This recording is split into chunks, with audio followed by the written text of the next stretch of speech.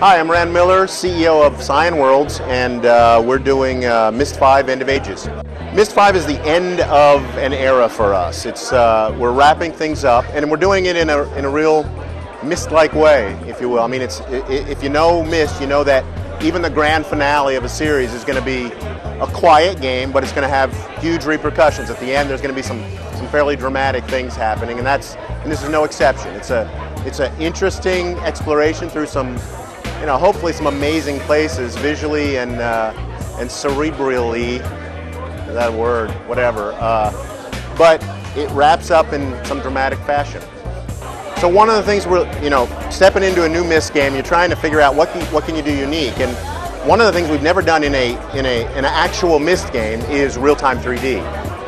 But what better way to immerse people than in real-time 3D? The problem is typically in real-time 3D, it's hard for normal people to actually use the controls, to maneuver their way around in real-time 3D. So we went back and used the classic Myst interface of just a mouse with one button and adapted it to real-time 3D. So you can play through the entire game, Myst 5, with just a one-button mouse. So we've enabled all the people who may not have tried real-time 3D to try it in this game and hopefully see the worlds like they've never seen them before. Now, we also know that there's plenty of people who don't want to play that way. There's plenty of people who know how to handle the keyboard and the mouse and do in a 3D environment. So we've put in an expert mode as well with like a first-person shooter controls, full control to go anywhere you want.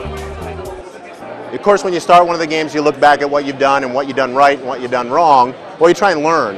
And we look at Myst and we figure that there is two kinds of people who play these, who enjoyed Myst, and we struck this balance, or tried to, between people who like to explore and people who like to solve puzzles.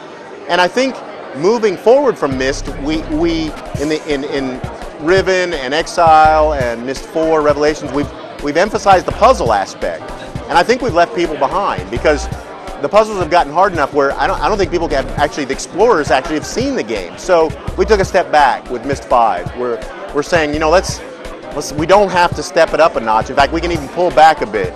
Let's let people be satisfied, solve the puzzles, and see, if we're going to go to the trouble of build these beautiful places, let's let people see them. Let's let people see the ending, experience the ending. The characters you meet, one of them Yisha. She's been in the last 3 games. We met her as an infant in Exile, kind of watched her grow up. She's always been an edge to her. You're never quite sure where she's coming from. This game's no different, but in this game, you got to decide. You finally have to make a decision if you believe where she's coming from, what she's about, what she's doing. And the other character you meet is a completely new character, Escher. He's a little bit different kind of a guy.